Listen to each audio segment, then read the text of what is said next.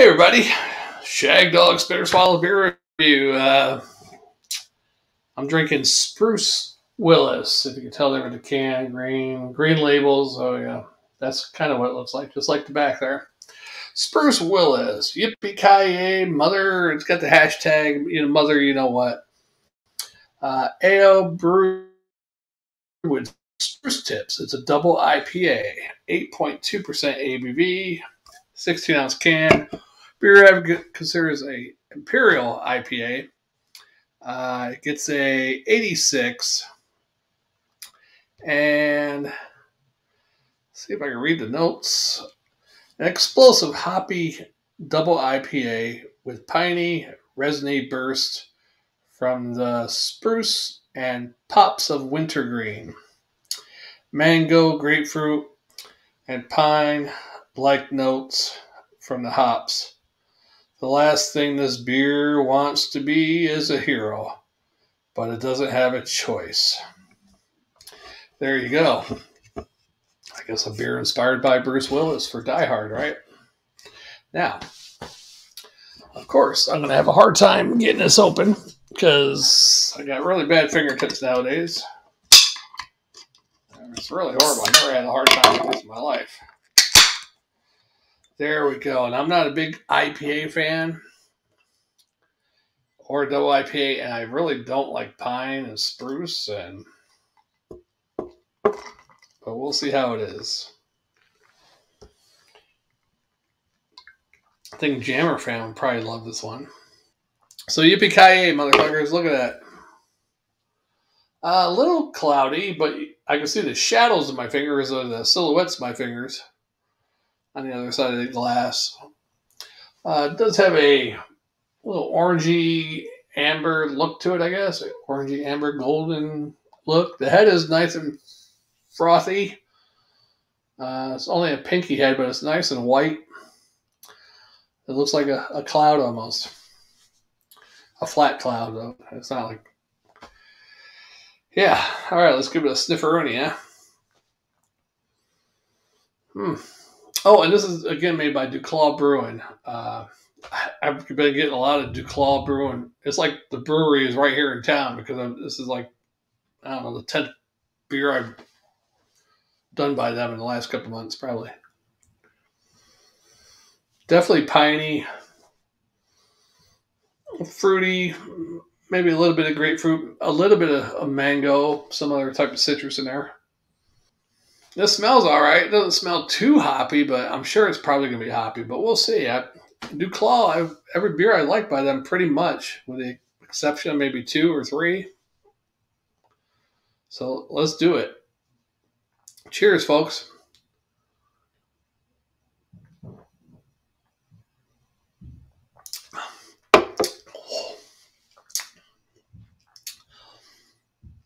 Yeah. Definitely a nice citrus juice taste in there, too. Not really juicy, but a nice citrus. Not sure if that's a mango or... It does have a little bit of bite, especially like in the middle with the hoppiness. It is piney, but not overly piney, but it is there.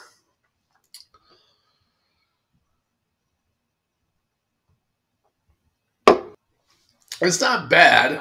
I wouldn't drink a bunch of these. Probably have one if it was offered to me. Then I'd ask them if they got something else because I'm not a really... It's not the worst IPA I've had. I've had a lot hoppier beers. So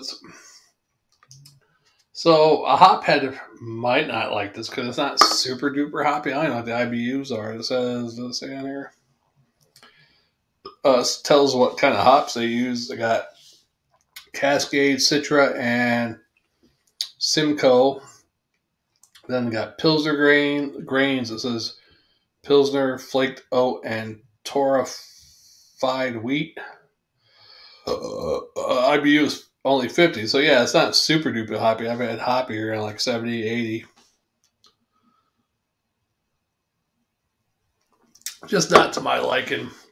And when I review these type of beers, I wish I had either. I was still close to Jammer so we could do beer reviews together and split stuff like this. or have a 12-ounce can instead of a 16-ounce. But don't worry, I'm going to drink it all down. Let's start, right?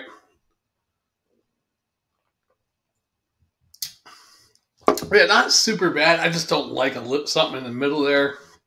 I'm not sure if that's the hoppiness or the torrified wheat, or I don't know. I'm not a big wheat person, so maybe that's what's really irking me in there. Yeah, but it's not real bad. I probably give this one one more sip. Yeah, I definitely can't go as high as what Beer Advocate gave it. But I'd probably do a C plus a swallow. It's just that I've had better Imperial IPAs. It's not even hoppy for a double IPA or Imperial IPA. I mean, it's 50 IBUs, but I've had some Imperial IPAs that are like 80 IBUs or something, so 70, 80.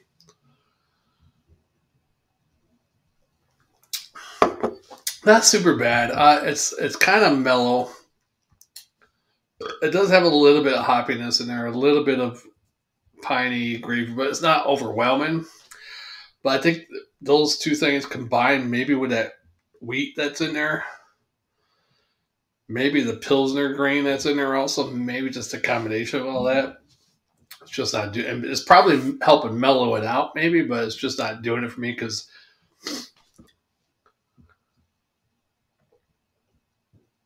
But yeah, so there you have it. C plus and a swallow.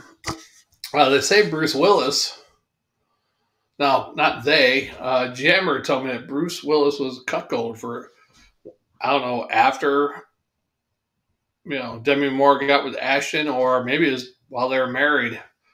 While Bruce was married to Demi Moore, Ashton started coming over, and Bruce watched. Like Jammer told me, Bruce was a cuckold.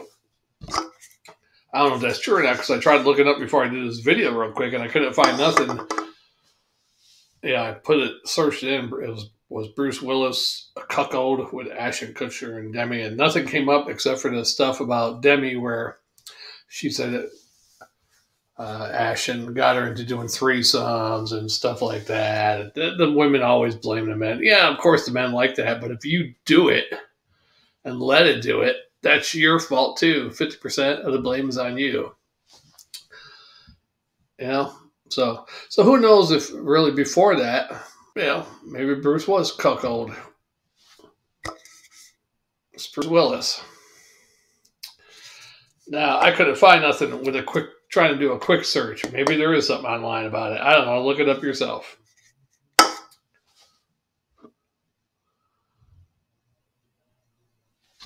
But Bruce isn't young. Even I don't know how old Bruce is now. What's he? Late 60s, early 70s?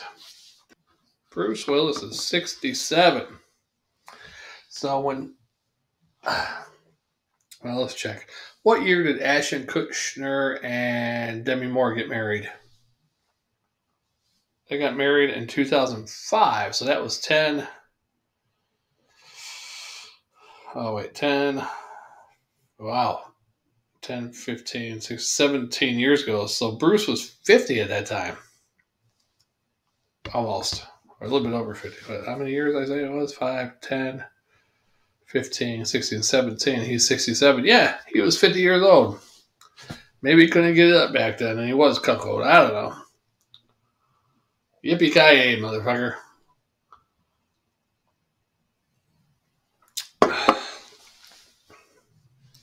But as you know, Ashton Kutcher, whatever hell his name is, he was married to Demi Moore 2005 to 2013. Then he got back with love of his life, the girl from the 70s show that was with him. I forget her damn name. Wow, that's weird. But he got with her. Supposedly they didn't like each other on that 70s show, even though they played boyfriend, girlfriend. But I think there was probably something going on back then. But that's cool. I hope he's not making her have threesomes. Then again, she's probably doing it with him. And then later on down the road, she's going to cry about it and say that he forced her to. Who knows? But with her, well, you never know. You get a few drinks in a girl, and you get some drugs into a girl. Most girls, I'd say 80 or 90%, will do some freaky shit. Of course, when they get sober, then you gotta deal with them. Crying and shit, blaming you. I didn't put that needle in your arm or snort that coke, or you did all that yourself. Everything you did after that was, yeah. Never mind. I'm going off the deep end there.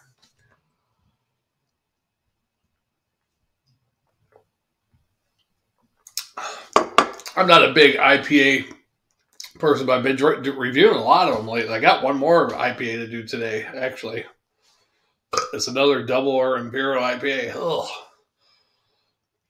But hopefully it's a good one because I've done a couple by that brand so lately too, so they've been all right. So another Sierra Nevada one.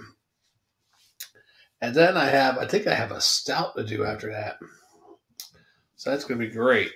I forget what the ABV was on this. Was it 8 point something? Yeah, 8.2. Yeah, if you ever see this one, I'll try and get the green on there. Spruce Willis, you can't really tell back there. Yeah, same thing. It's got the pine tree. It says Yippee Mother. Probably can't read it because of the damn green screen stuff. But it's got the symbols. Yippee Mother. Little triangle thing at some type of percentage thing. Little star and symbol. Basically means you know what. It says at the bottom, craft be cherished, rules be damned. Die Hard was a great movie, man. It still holds. Yeah, I think it's been played out. It's one of those movies where it's been on so many times. Yeah, but I guess if you get a young person who's never seen it before, that's what you have to really test it on. Somebody that's between the age of 14 and 40, let them watch it. Never seen it before. Yeah, there's some movies that I haven't seen before, and I'm actually like, wow, I never seen this movie. Whether something was in the 80s, 90s and I somehow missed because it wasn't my typical genre movies or whatever, or something that's old from the 50s, 60s, 70s that I didn't see back then, never knew about them. Now, Jammer did tell me about some other trucker movies. I guess trucker movies were kind of big in the late 70s, Smokey and the Bandit. So he told me about this other trucker movie. I was like, I never seen that before. I never knew about it. And I tried watching it. I watched it for about 30. Chris Christopherson's in it. I think Ernest Borgnine, was in it. Can't remember who else. But anyhow, I watched it for about 30, 40 minutes. I was like, yeah, I can't watch any more of this. It sucked. But there are some really good movies I'd ever seen that were 50s, 60s, westerns. What do they call those ones? Noir? Yeah, those type of crime type ones, investigative, mystery, whatever. Some of those are pretty good. Probably some gangster movies out there that are really old too that are probably good, and I've never seen them. Yeah. Anyhow, anything else going on? Got my new Carolina shirt. The ladies' Carolina Gamecock female team's Sweet 16 in the tournament. I think was it last year they won? I think it was last year they won the women's NCAA tournament. I wasn't here in Carolina at that time, but the Carolina girls be getting it done. So I'm a new Gamecock fan. I just moved to Carolina from Florida. I really never was any Florida team fan. So I moved there. Felt like you had to pick one: Florida Gators, the Seminoles, or Hurricanes. I went with the Seminoles. That's who I rooted for. And now I'm in Carolina. I root for the Gamecocks. Unless they're playing one of my overall favorite college team is Notre Dame Fighting Irish, of course, right? But I'm in Carolina. It's either Clemson or the Gamecocks, and I think they got South Carolina State Bulldogs, which I don't even know if they're Division I. They might be Division II for all I know, but I'm closer to Columbia, so I think it's actually part of Columbia. It's not really Columbia. It's outside of Columbia. I don't know. Gamecocks. I really think Gamecock's like a fighting rooster, right? A fighting cock, really.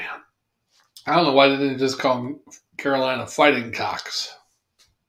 Maybe Gamecocks, less letters. Yeah. Anything else? That's about it. All right. Well, let me go ahead and finish this. We try to finish our beers here on a Spit or Swallow beer review.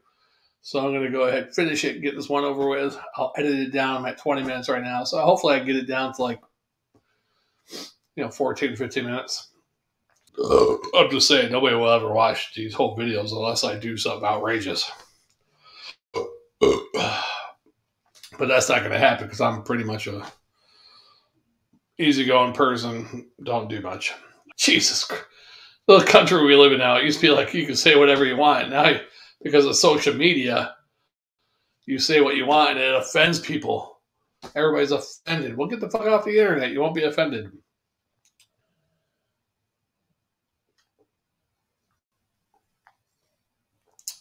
All right, yippee-ki-yay, people.